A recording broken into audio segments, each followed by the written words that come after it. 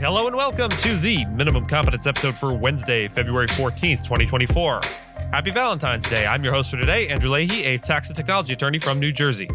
On today's episode, we have Fenwick and Weds' 10% layoffs, Burford Capital's legal blow, corporate diversity at Alphabet and Microsoft, and Musk's Delaware critique. Let's remember, Cupid's arrow strikes not just the heart, but kindles the soul's eternal legal news.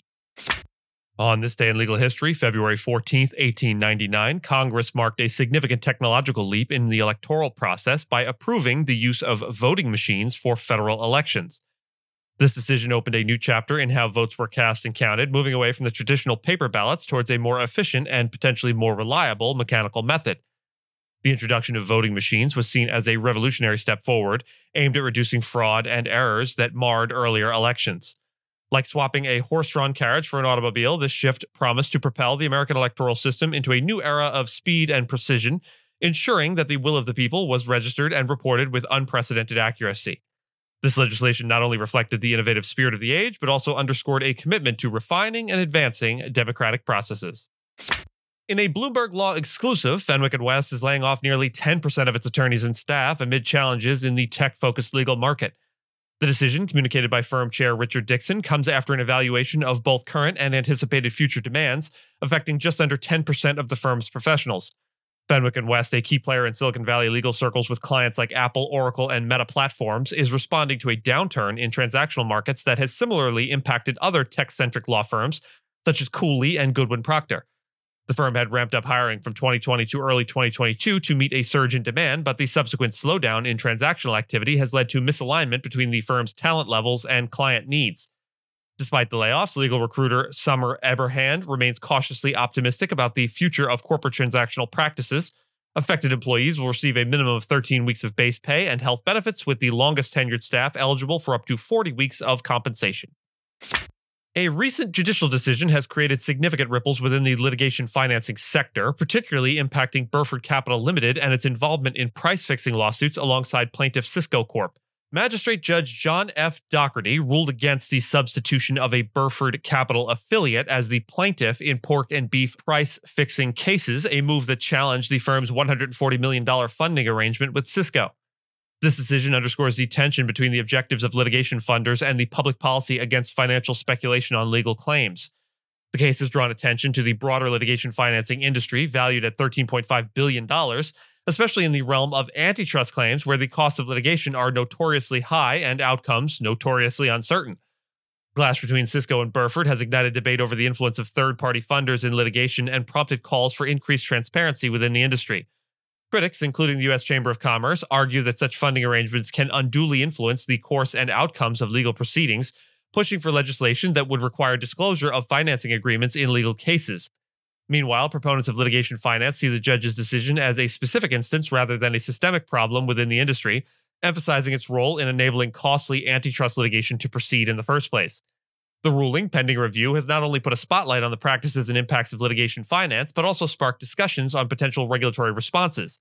As the industry navigates this challenging landscape, the case between Cisco and Burford may serve as a catalyst for reevaluating the balance between the needs of litigants for financial support and the integrity of the judicial process. Alphabet and Microsoft have diverged from the Nasdaq's recommended format for reporting board diversity, opting instead for a more visual representation using dots and check marks, while Tesla and Amazon have adhered more closely to the suggested templates. Since Nasdaq's rules requiring annual diversity disclosure took effect in 2022, companies listed on the exchange have adopted varied approaches to reporting, complicating direct comparisons between them. The regulations also mandate Nasdaq-listed companies to maintain diverse boards or explain the absence of diversity, a requirement that has withstood legal challenges from conservative groups. Despite the differences in reporting styles, experts like Amy Augustin of Boston Trust Walden Co. view the overall trend towards disclosure as progress, providing investors with crucial information previously unavailable. The use of symbols for disclosure, as seen in Alphabet and Microsoft's reports, is defended by some as offering more detail than Nasdaq's templates, though it presents challenges for analysis, particularly by computers. The Securities and Exchange Commission's move towards machine-readable data in proxy statements, such as requiring XBRL for pay versus performance data, contrasts with the less standardized board diversity information, which is not required to be XBRL compliant. This discrepancy highlights the ongoing challenge of making diverse corporate disclosures more accessible for automated analysis. By way of very brief background, XBRL, or Extensible Business Reporting Language, is a global standard for digitally sharing financial and business information. Think of it as a translator turning human-readable reports like financial statements into machine-readable data. This data is tagged with specific meanings, allowing computers to easily understand and analyze it. XBRL benefits everyone, companies save time and effort, investors gain deeper insights, and regulators get better data for analysis. Simply put, it is revolutionizing the way business information is shared and used. As the SEC contemplates broader board diversity disclosure requirements for all public companies, the landscape of corporate reporting on board composition is poised for further evolution. This movement reflects a growing recognition of the importance of diversity in corporate governance and the need for transparency to support investors' decision-making processes. Elon Musk, you remember that guy? He's vocalized concerns that Delaware, a jurisdiction chosen by a majority of large public companies for incorporation due to its predictable legal system, is attempting to thwart companies from relocating, particularly in light of a court decision that invalidated his $56 billion Tesla compensation package. Musk's reaction, notably on social media, suggests an urge for companies to consider moving their incorporations out of Delaware, citing the state's alleged efforts to, quote, lock the doors, as exemplified by the TripAdvisor case. The TripAdvisor case revolves around the company's desire to relocate its incorporation from Delaware to Nevada, a move that reflects broader corporate discontent with Delaware's legal environment, despite its reputation for business friendliness. TripAdvisor's attempted move, endorsed primarily by Chairman Greg Maffei despite opposition from a majority of minority shareholders, aims to benefit from Nevada's more lenient laws on self-dealing, where directors face fewer legal challenges. This case not only underscores the tension between corporate interests and shareholder protections, but also signals a potential shift in the landscape of corporate registrations, with states like Nevada and Texas vying to attract businesses away from Delaware. The outcome of TripAdvisor's attempt to move could set a precedent affecting Tesla's and other companies' relocation plans amidst ongoing debates about the balance between corporate governance and shareholder rights. Delaware's legal framework, historically favored for its specialized chancery court and non-jury trials, has been perceived as facilitating rather than obstructing corporate moves to other states. Recent legislative adjustments in 2022 have simplified the process for companies wishing to reincorporate elsewhere, allowing such moves with majority shareholder approval, a shift from the previous requirement for unanimous consent. This modification ostensibly makes Delaware more accommodating for companies contemplating relocation. However, the Delaware Court of Chancery's ongoing examination of reincorporation efforts, especially those potentially advantageous to controlling shareholders, introduces a layer of complexity. The TripAdvisor litigation highlights this scrutiny, with allegations that a planned move to Nevada could enable easier self-dealing by significant stakeholders, suggesting Delaware's courts may critically evaluate such transitions to ensure they do not undermine minority shareholder interests. The situation with Tesla underscores a broader dialogue on corporate governance, shareholder rights, and the legal mechanisms in place to safeguard these interests. While Musk's significant influence at Tesla has been acknowledged by Delaware courts, the specific dynamics of Tesla's proposed shift to Texas, where legal protections differ from Nevada, might not directly align with the concerns raised in the TripAdvisor case.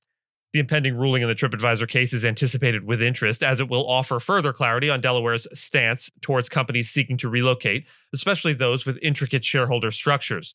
This decision will be pivotal, potentially setting precedents on the degree of judicial oversight Delaware will exercise over such moves, and elucidating the balance between corporate autonomy and the protection of shareholder interests.